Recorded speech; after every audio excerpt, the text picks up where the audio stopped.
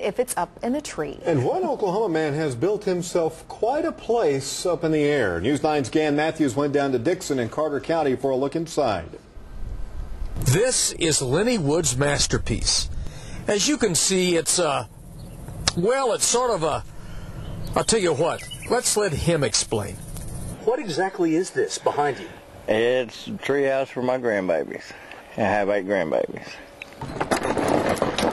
Using leftovers from home building sites, Linnie Woods has spiraled the treehouse around a 60-foot oak tree. And I got over 1 million nails in this sucker. And the engineer told me that the way I built this, he said this thing is structurally sound, even though it don't look like it. Woods took us on a tour inside the treehouse, which is equipped with enough electricity to power some Christmas lights.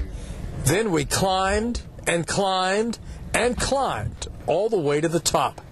It's 80 feet to the top, and it's quite a hike. But the view, it's unequaled. Linnie Woods believes this is the largest tree house in the state and maybe even in the world. Besides being a playhouse for children, over the years, Woods' creation has become a tourist attraction. There's just been, well, people from New York, California, Florida, Alaska have all seen this treehouse. Minnesota, Wisconsin, Tennessee, and just people keep bringing them out here. Beauty is in the eye of the beholder. Just remember, one man's trash is Linnie Woods' treasure. In Carter County, Gan Matthews, News 9.